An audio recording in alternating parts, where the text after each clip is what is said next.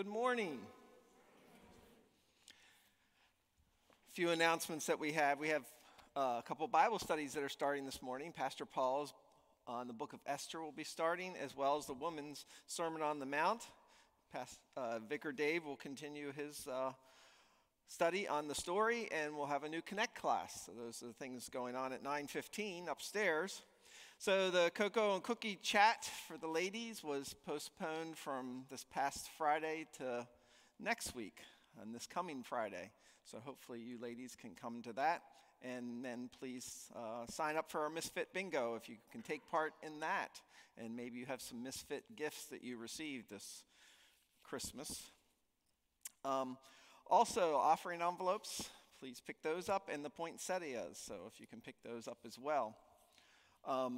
Today we celebrate the baptism of our Lord, and since we're in the book of Luke, the third chapter of the book of Luke deals mainly with that, and so I've broken it up in a couple of pieces, and so I'm going to read the first part of Luke chapter 3 verse 1 that's inside your bulletin.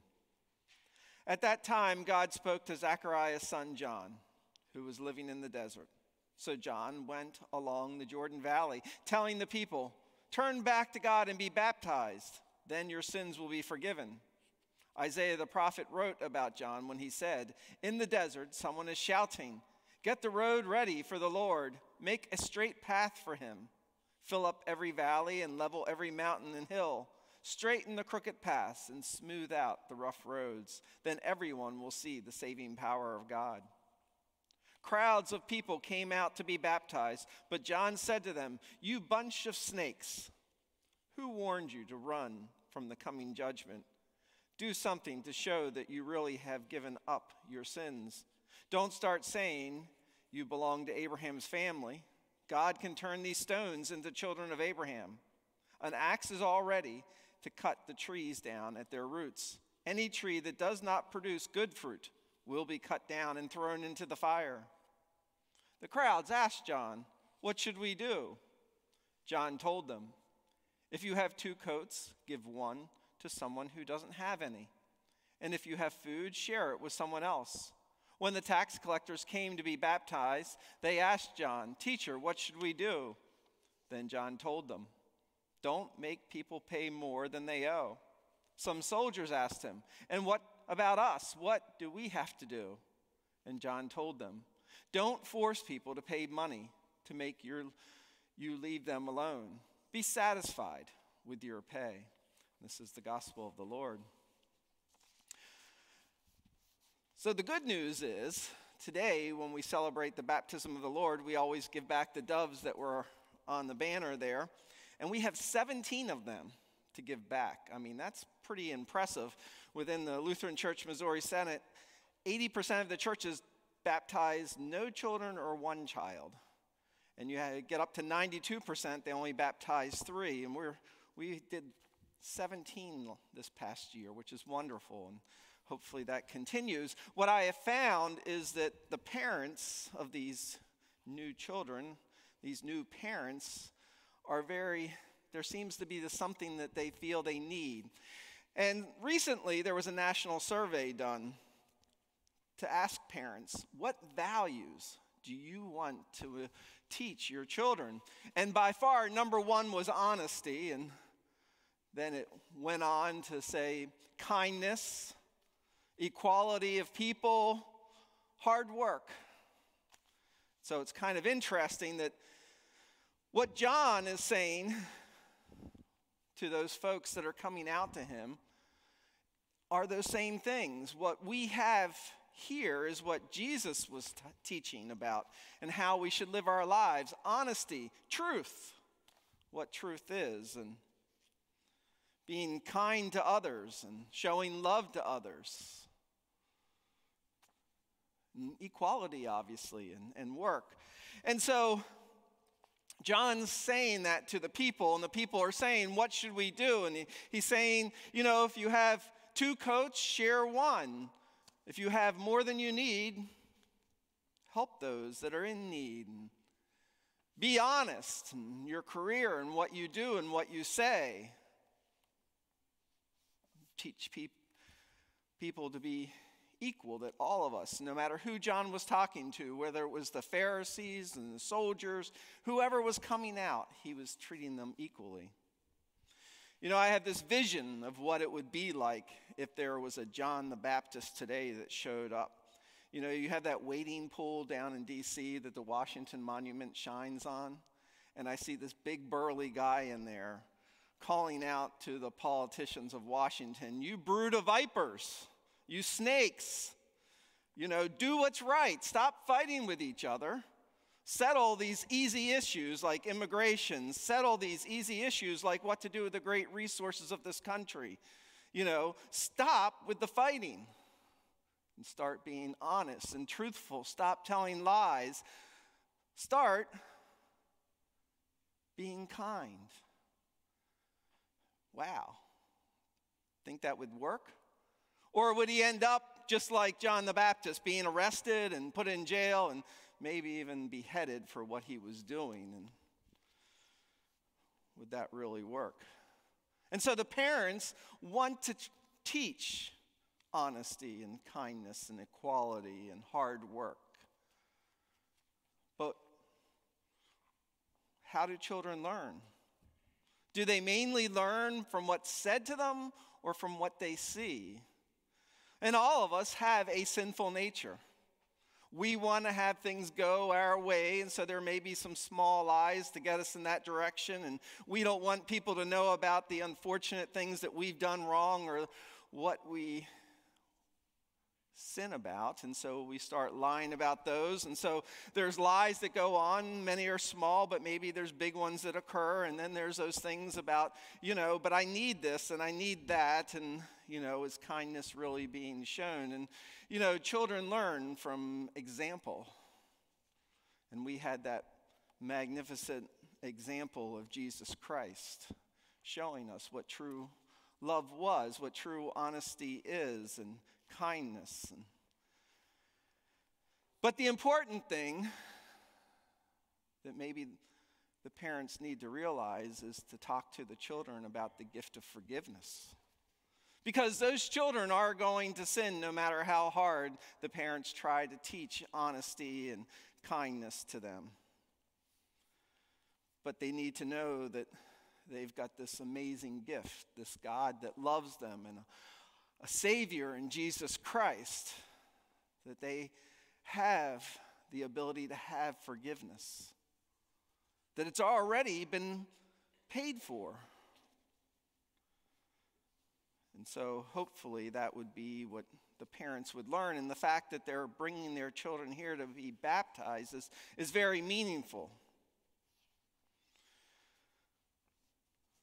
So we already have forgiveness. It's not like John's baptism where the people would repent and change, and then they would have this water poured on them to show cleansing and that they would change their lives. Our forgiveness has already happened. It's already earned. And yet we're every day to confess our sins and to have forgiveness. But it's not about the actual confession that gives us forgiveness. It's not about what we do that gets us forgiveness. It's already happened.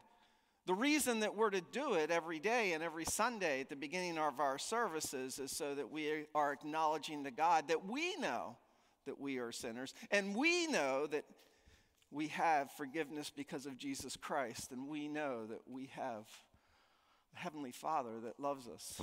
So let's stand and begin our service.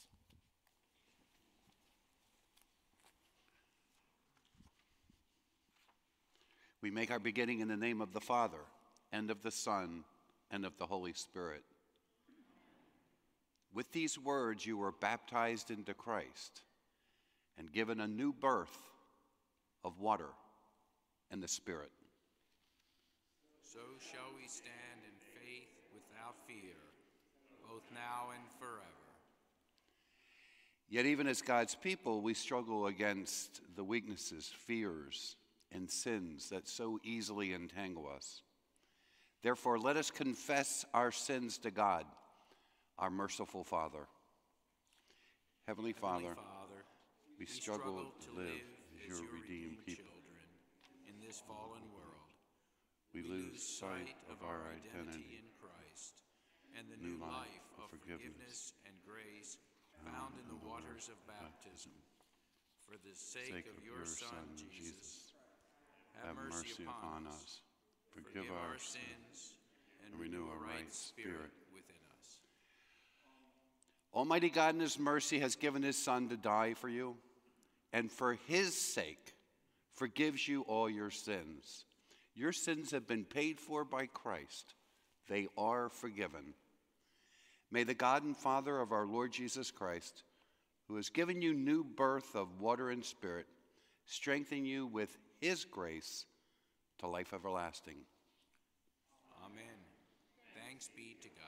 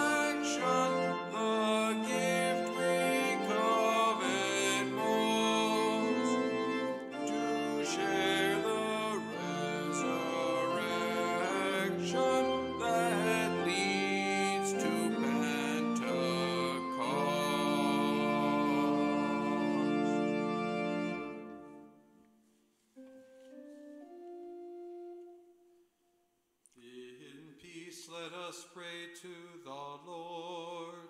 Lord, have mercy. For the peace from above and for our salvation, let us pray to the Lord.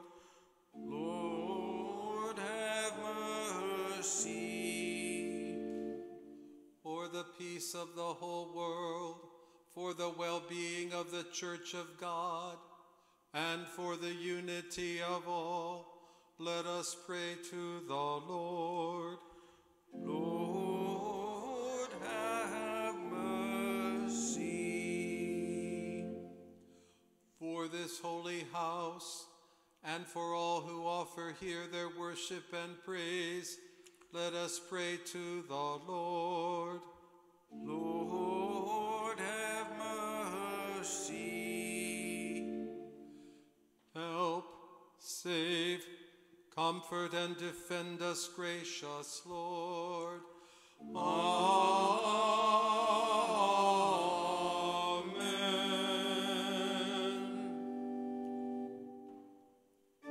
This is the feast of victory for our God.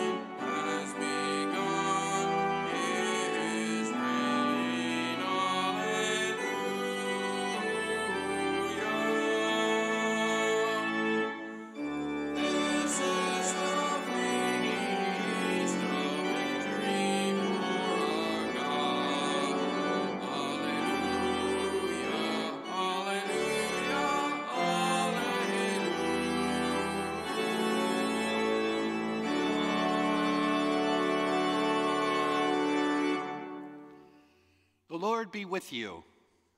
And also with you. Let us pray. Gracious Heavenly Father, at the baptism of Jesus in the Jordan River, you proclaimed him your beloved Son and anointed him with the Holy Spirit. May all who are baptized in his name remain faithful and share the truth of your gospel. Through Jesus Christ our Lord, who lives and reigns with you and the Holy Spirit, one God, now and forever. Amen. You may be seated.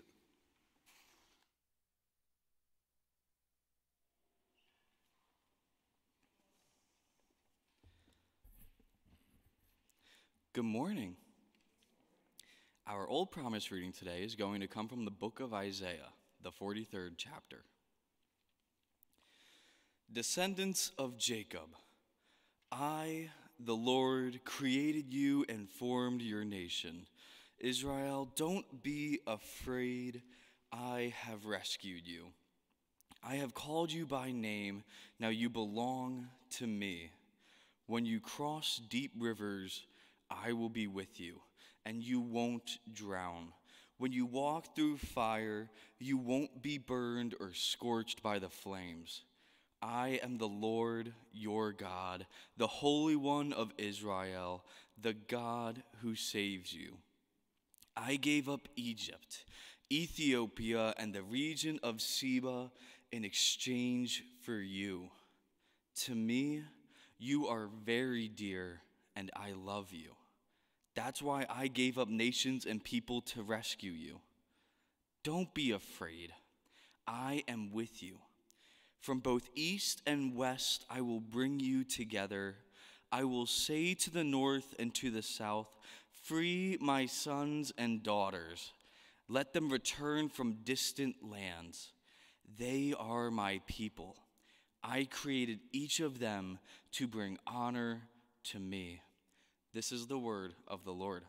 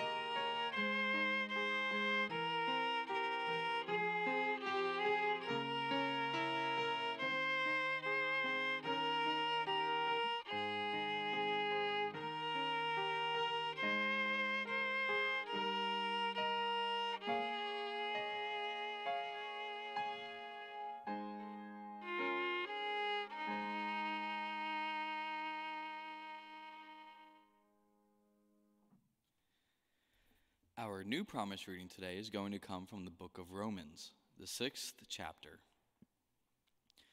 What should we say then? Should we continue in sin so that grace may multiply? Absolutely not. How can we who died to sin still live in it? Don't you know that all who share in Christ Jesus by being baptized also share in his death? When we were baptized, we died and were buried with Christ. We were baptized so that we would live a new life, as Christ was raised to life by the glory of God the Father. If we shared in Jesus' death by being baptized, we will be raised to life with him. We know that the persons we used to be were nailed to the cross with Jesus. This was done so that our sinful bodies would no longer be the slaves of sin. We know that sin doesn't have power over dead people. Now, if we died with Christ, we believe that we will also live with him. For we know that since Christ was raised from the dead, he cannot die again. Death no longer rules over him. For the death he died to sin once for all time. But the life he lives to God. So, you too consider yourselves dead to sin and alive to God in Christ Jesus. This is the word of the Lord. Please stand for the gospel acclamation.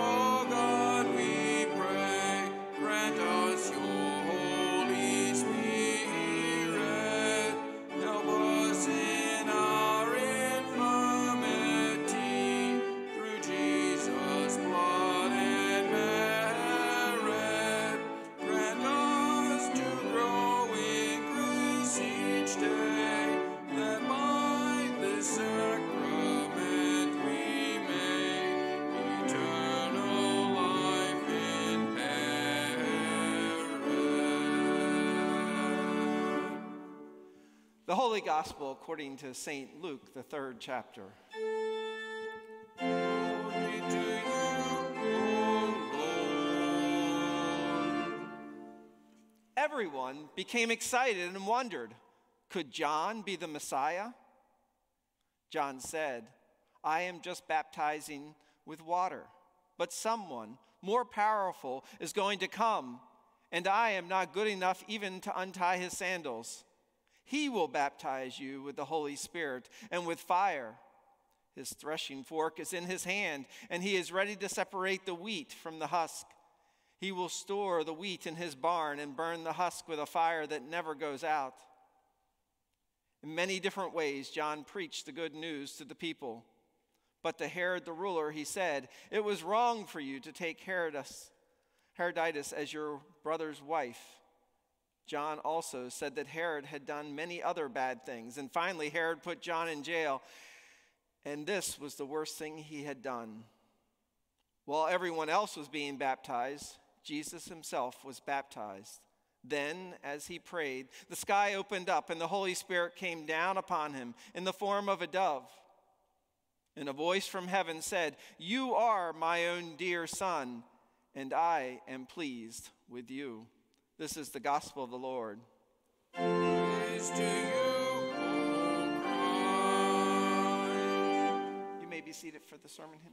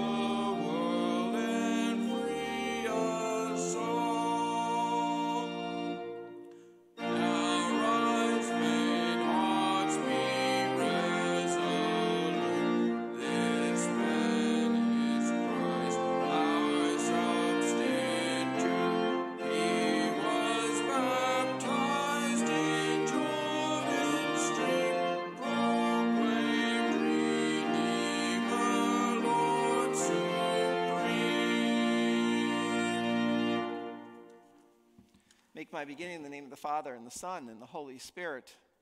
Amen. And the Holy Spirit came down in the form of a dove. And you were baptized in the name of the Father, and the Son, and the Holy Spirit. What about this Holy Spirit? Why does it exist? What does it do? You've got the Father and the Son, but Jesus said, "Go, therefore, and baptize in the name of the Father and the Son and the Holy Spirit." You know, we clearly grasp the Father. We all have dealt with fatherly images, with fathers sometimes maybe not being perfect, sometimes could even be horrific, but we all understand what a loving father is. We have an image in our head of what a loving father is, and we can talk about God the Father as being that loving father that we have. And so it's not that hard to understand that God the Father, what that Father gives us and calls us his children. And then God the Son, that's even easier. God came down into the flesh. He was born. We just celebrated his birth. He grew up. He taught. Thousands of people saw him, heard his voice, looked into his eyes. He was a guy. He got hot and he got cold. Dirt got under his nails. He got tired. He got sad. He taught about love and about truth. He taught to the religious leaders, and eventually they did arrest him, and he died on the cross for us. And he rose again, our Lord and our Savior. And so we get the Son. But then there's that Holy Spirit. We couldn't see the Father, and we sure can't see the Holy Spirit. And what does that mean? And probably the name to begin with is the problem, because Spirit, if you hear Spirit and you're at school, then they're talking about this feeling of optimism and this devotion to the school. Or you hear Spirit, and maybe if you're a Ravens fan, you have some hope. Or if you're a Steelers fan, you have some hope. But you have some spirit for your various teams. And then spirit is used in other ways. People talk about their spirit. And it's kind of like their soul or their spirit. They have a good spirit, or their spirit's down, or it's used in so many different forms. It used to be Holy Ghost, right? If you go back to those older translations of the Bible, it was Holy Ghost. And so if we start talking about ghost and spirit, well, then where are we going? But really, if you go back to the biblical languages, the Greek and the Hebrew, it's breath. It's wind. The holy wind, the holy breath of God. That spirit that hovered over the waters in the beginning, and that God spoke, that spirit created with God. Created the heavens and the earth. That spirit, that breath of God that went into the nostrils of mankind and gave us life. That spirit that is God. The definition of God, Father, Son, and Holy Spirit. That spirit that is inside of you, that you received in baptism, that you received through God's word and through Holy Communion. That gift of God's Spirit. That one that drives you to tell the truth, to be honest, to be kind, to show equality to others. That spirit that drives you to know and have faith about who God is. Because that spirit is the one who makes the church the church. You are the church. And the Holy Spirit is inside of you. That spirit that gives you the ability to know that you have a Lord and Savior in Jesus Christ. That spirit that gives you the ability to know that you have a Heavenly Father who loves you. A Heavenly Father that created all things, whether it be the universe or a quirk, or a flea or an oak tree. The Heavenly Father that cares for you and loves you.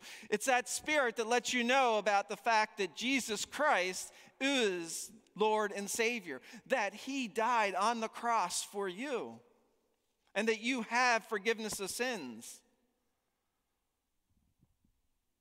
That Holy Spirit is the one that generates faith inside of you. It's an amazing gift that you've been given. And so you have John, who was baptizing with water to show that cleanliness, telling people to turn and to repent. But you were baptized with water and the Word. With those words, the Father, the Son, and the Holy Spirit. You have that amazing gift. That amazing gift of the Holy Spirit is yours and makes you a child of God. And so when you leave this place, you are still the church. When you're walking into work, into the grocery store, into the community, into your home, you are carrying the Holy Spirit. That Spirit that's going to drive you so that people see the great faith that you have from your actions, from what you do and from what you say. So take advantage. Let the Spirit work in you. Answer to the Spirit. And know that you have a God that loves you. Now may that peace that passes all understanding keep your hearts and your minds on our Lord and Savior, Jesus Christ. Amen. Please stand as we confess our faith in the words of the Apostles' Creed. I believe in God the Father Almighty, maker of heaven and earth, and in Jesus Christ, his only Son, our Lord, who was conceived by the Holy Spirit, born of the Virgin Mary, suffered under Pontius Pilate, was crucified, died, and was buried. He descended into hell. The third day he rose again from the dead. He ascended into heaven and sits at the right hand of God the Father Almighty. From this he will come to judge the living and the dead. I believe in the Holy Spirit, the holy Christian church, the communion of saints, the forgiveness of sins, the resurrection of the body, and the life everlasting. Amen. We continue with the prayer of the church, and our response this morning is hear our prayer. United as one body in Christ, let us pray for the church, the world, and all those in need. Gracious and merciful God, may the power of your love encourage and strengthen us to face the challenges of this fallen world. Keep us ever mindful of your constant mercy and grace. Lord, in your mercy. Hear our prayer. Lord, give wisdom and confidence to all who lead your people in ministry. Pour out your Spirit upon us that we may share your love and faithfulness with all people. Open our hearts to hear your word of life and respond with lives of service. Lord, in your mercy. Guide the leaders of our nations and those around the world in ways of justice and peace. Guard those who serve and work to protect our communities and nation. Lord, in your mercy. Comfort and help all who are in sorrow, need, sickness, or adversity. Uphold those who struggle with anxiety, depression, or addiction. We especially remember those who are on our hearts now.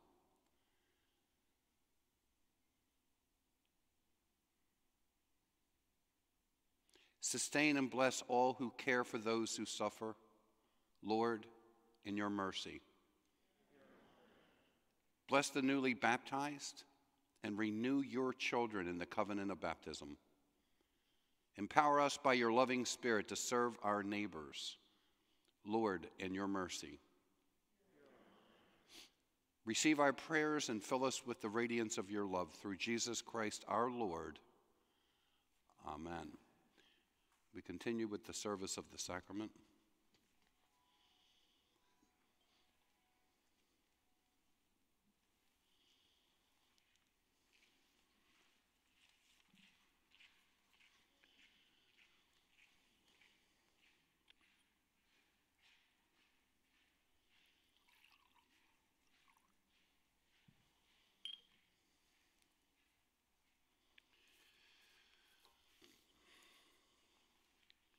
The Lord be with you. And also with you. Lift up your hearts. We lift them to the Lord. Let us give thanks to the Lord our God. It is right to give him thanks and praise. It is truly good, right, and beneficial that we should always give thanks to you, Holy Lord, Almighty Father, everlasting God, who through holy baptism has connected us with Christ Jesus and bestowed on us baptismal grace. Mercifully grant that we live in that grace all our lives as we await the eternity that is to come in your glorious presence. Therefore, with angels and archangels and all the company of heaven, we laud and magnify your glorious name, evermore praising you and saying,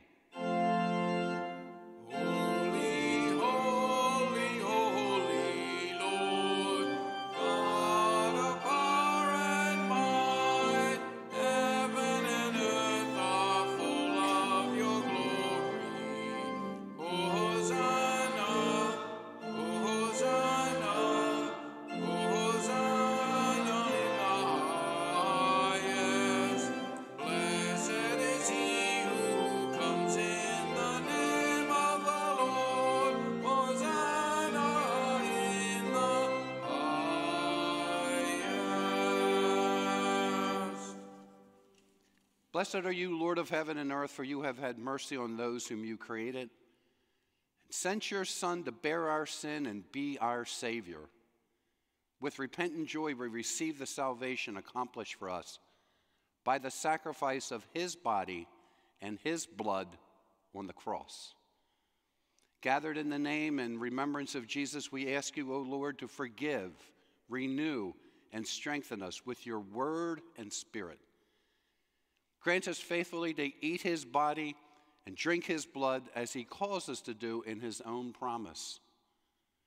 Gather us together to celebrate with all the faithful in his kingdom, which has no end. Graciously receive our prayer, deliver and preserve us. To you alone, O Father, be all glory, honor, and worship, with the Son and the Holy Spirit, one God, now and forever. Amen. Our Lord Jesus Christ, on the night that he was betrayed, took bread, and when he had given thanks, he broke it, and he gave it to his disciples and said, "Take, eat. This is my body, given for you. Do this in remembrance of me." In the same way, after supper, he took the cup, and when he had given thanks, he gave it to them, saying, "Take, drink, all of you. This cup is the new covenant of my blood, given for you for the forgiveness of sins. Drink of it, all of you, in remembrance of me." As often as we eat this bread and we drink this cup, we proclaim the Lord's death until he comes.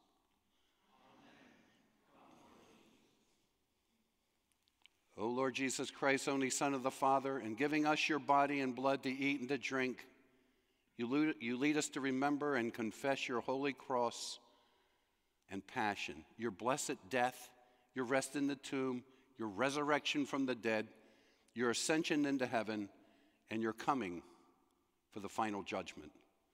So remember us in your kingdom and teach us to pray, Our Father, who art in heaven, hallowed be thy name. Thy kingdom come, thy will be done, on earth as it is in heaven. Give us this day our daily bread, and forgive us our trespasses, as we forgive those who trespass against us. And lead us not into temptation, but deliver us from evil. For thine is the kingdom, and the power, and the glory, forever and ever. Amen. The peace of the Lord be with you always.